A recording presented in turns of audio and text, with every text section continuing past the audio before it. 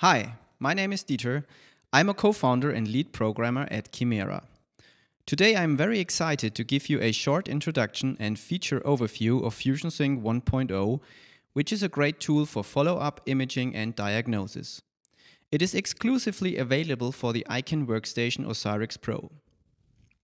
FusionSync is a medical software that is designed to make follow-up diagnosis much easier. It mainly features an automatic rigid registration engine, which is suitable for three-dimensional CT, MRI, PET, and SPECT images, two interactive registration methods, in case a refinement or correction is necessary, support for hybrid scanners like PET-CT or PET-MRI, and a large set of tools for synchronized navigation, bookmarking for diagnosis, fusion visualization, and a lot more. In this tutorial, I will guide you through the most important features based on a common clinical use case. So let's start right away with opening the OsiriX Pro database window. The images are loaded into FusionSync by selecting the series, studies, or patient from the database and clicking on the FusionSync icon. Here I'm going to select 4 series from a baseline and a follow-up PET-CT. Instead of loading all series at once, it is of course also possible to load the series sequentially. While FusionSync is loading the data, it automatically orders the series according to their modality and acquisition times. During the start phase, it also automatically establishes a spatial synchronization between the images and computes a rigid registration where necessary. Instead of using just the dye composition information, like the standard sync series feature of the 2D viewer, FusionSync actually performs an automatic registration based on the image content.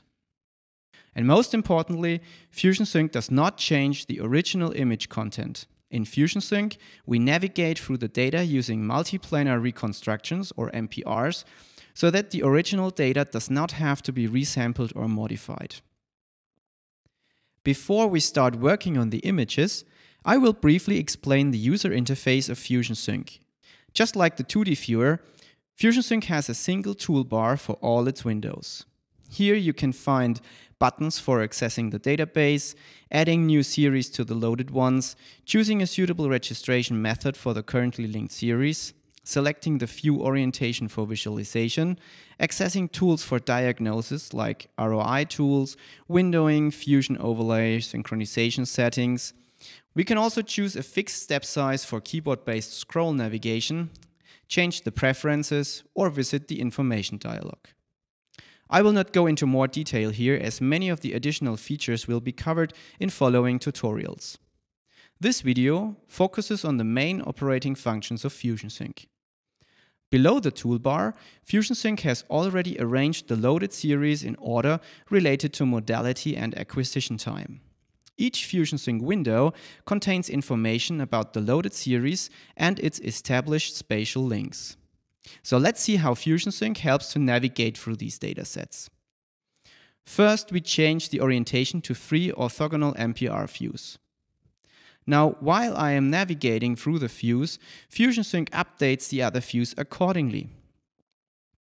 Using the synchronization toolbar, you can specify which settings are propagated to the other windows: all spatial settings, windowing to the same modalities, or ROI object modifications. So for instance, when disabling the spatial navigation, you can navigate freely within the dataset, but the windowing is still synchronized. When switching the spatial synchronization back on, the other windows are reset to the correct position. The basis for the synchronized navigation is a powerful automatic registration engine. We can directly see how this works in this example. First of all, we can see which registration method FusionSync applies by looking at the selected method in the toolbar. These settings apply to a specific linked series, which can be modified by the selection dialog next to the FusionSync methods. Currently, the data number 4 is selected, which happens to be the according PET from the hybrid scanner. If we select link number 1, which belongs to the follow-up CT, we see that FusionSync has already performed a rigid registration.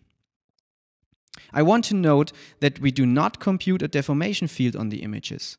Therefore, FusionSync cannot account for soft tissue deformations in the registration. The original image information is always retained by FusionSync. Of course, you can adapt the fusion method. For example, we can examine how good the automatic registration between these images is, and for this purpose, we can enable the blending for a fused overlay of the two images. First, I will change the color table to improve the contrast at the bones and slightly adapt the windowing.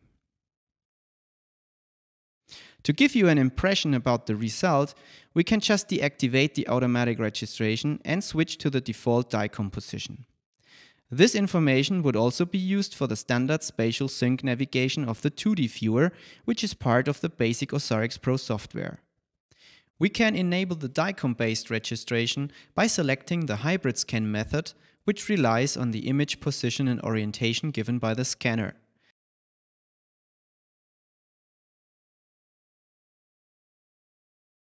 The result shows that the initial position is substantially different and needs correction. If we switch back to the rigid registration, you get an idea of what the automatic registration has computed.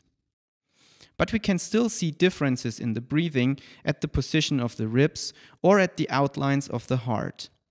This is due to the fact that the rigid registration only computes global rotations and translations, which do not alter the image content. With FusionSync, we have incorporated an interactive and very intuitive method for adapting the registration result also in those positions.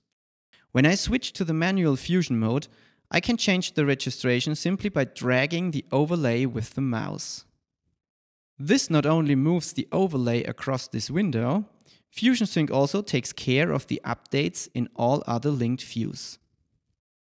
Of course, I can also rotate the overlay image using the mouse input. So you can always apply the manual fusion method to improve the registration at the current location. When you are working with the baseline images and navigate through the dataset for diagnosis, you probably want to keep your work and refer to your results once you receive the follow-up images.